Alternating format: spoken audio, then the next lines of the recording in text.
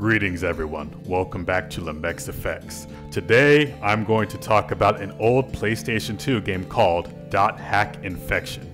We will discuss how the Book of Twilight is obviously the Bible. At least it will be obvious when I'm done. But first, like and subscribe and share this with others who would like to learn how to hide or find symbolism in games, or anything else you find this video that is useful. Now, let us begin.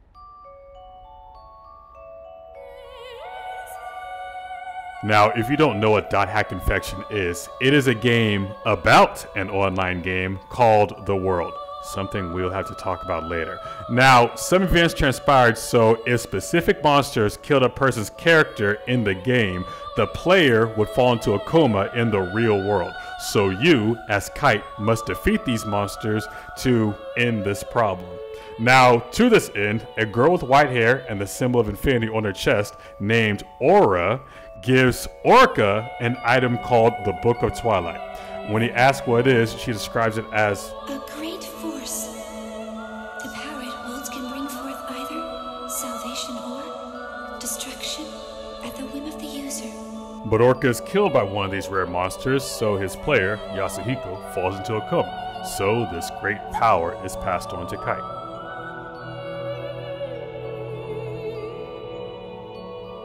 Now, we're not really going to talk about how the great power is used today. To understand that this Book of Twilight is the Bible, we really only need the name.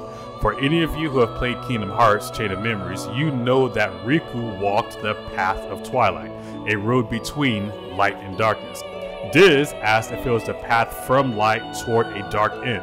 Riku declined and said he walked the path toward the dawn, meaning Twilight can either mean the beginning of the day or the end of a day.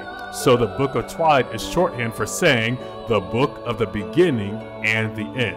It should be noted that the Bible does describe itself as a book that can tell the beginning of days and the end of days. To reference the beginning or what has gone on in the past is called history. To tell the end or to predict the future is called prophecy. The Bible is so confident that it can do that it challenges all gods of every religion to do the same if they are real. Isaiah chapter 41 verse 22 says, "Let them bring them forth and show us what shall happen. Let them show the former things what they be, that we may consider them, and know the latter end of them, or declare us things for to come."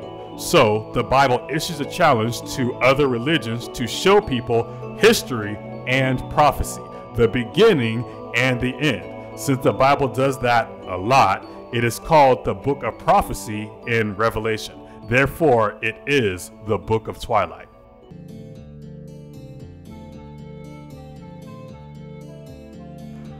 Now, Ord says the Book of Twilight is a great power that can either bring salvation or destruction at the whim of the user.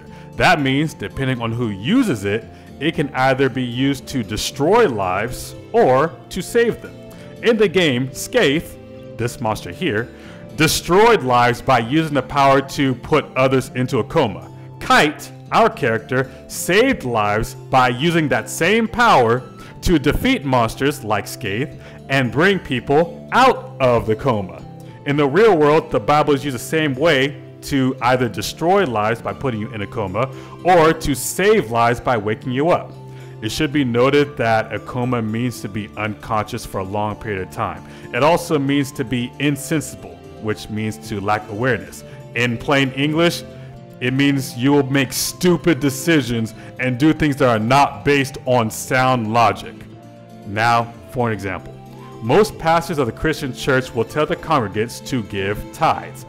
These pastors define tithes as 10% of your net income, money.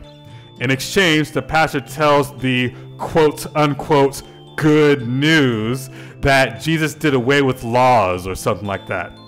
That normally ends in telling women that they are loose from the binds of marriage and can leave their husbands until they can find their Boaz. Boaz is supposed to be a man appointed for the woman. That is not his actual role in the Bible, but we're going to ignore that for now. Just know that pastors love to lie. Anyway, the result is the pastors destroy lives twice. First, by taking 10% of your money and making the people poor. Secondly, by destroying families with lies. So, how can the Bible save the congregates entrapped by the pastor's assault of biblical lies? If I read the Bible to you, I'd show you that 1.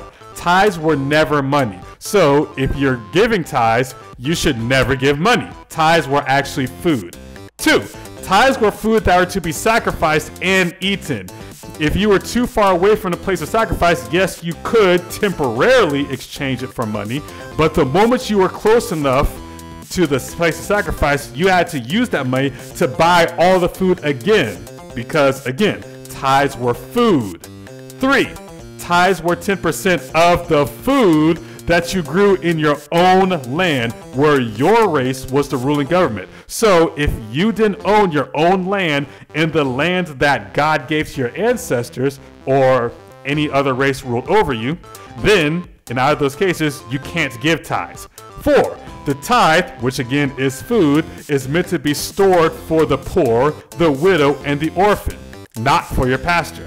5. The tithe, which is food, could only be given to the Levites. The reason is the Levites could not own their own land, as they must be everywhere to teach the law and to do the sacrifices. Also, a Levite is a descendant of Israel. If your pastor claims to be from Israel, that would open up a whole larger can of worms. 6. Tithing is an Old Testament law. So if your pastor says the law is done away with, then so are tithes. And 7, even if you don't believe the laws are done away with, the fact is, even though I told you all this, none of it matters, because according to Hebrews 7:12, Jesus Christ did away with the Levitical priesthood, which means no more tithes. And now, since you know all that, you're not going to give your pastor any more money. And because your pastor doesn't get any money from you, he'll eventually have to close his church. Which means, since the church is closed, there's no one to teach the women lies that will destroy families. So, I used the same Bible the pastor was using to save you from the biblical coma that the pastor put you in. Now, like I said at the beginning of the video, if you found something useful today, share my video and also like, comment, and subscribe. Now, there are other things that I can go into, like unlocking sealed areas and data drain, but I want to talk about one of my favorite songs, Stray Child. Until then, I'll see you next time on Lamech's Effects.